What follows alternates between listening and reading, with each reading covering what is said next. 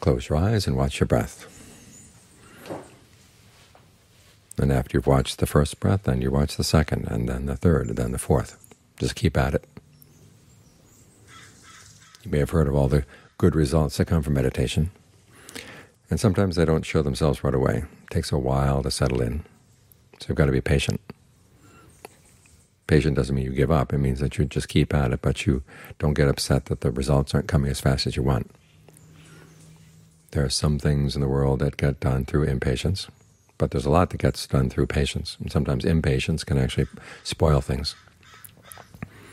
There's a story in the canon of an old Brahmin who has a young wife, and she's pregnant. He's so happy that she's pregnant that he buys a monkey for the child-to-be.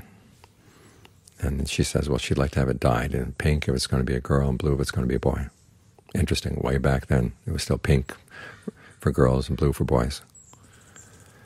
And the question is, okay, which was it going to be? So she takes a knife and she opens up her belly. Of course, that kills the child.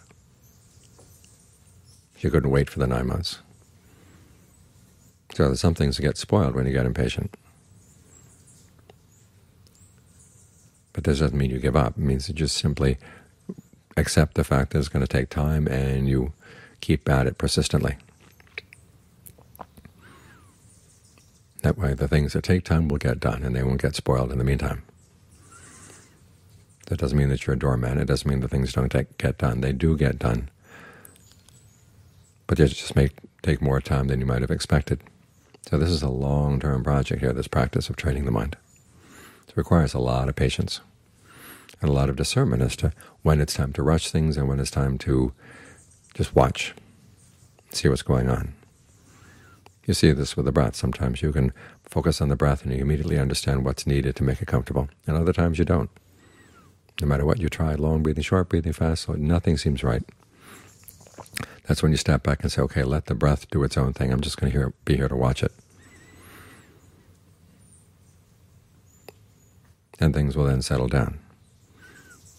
So learn when is the time for patience, when is the time for impatience. And that way you develop your discernment as the mind finally does get to settle down.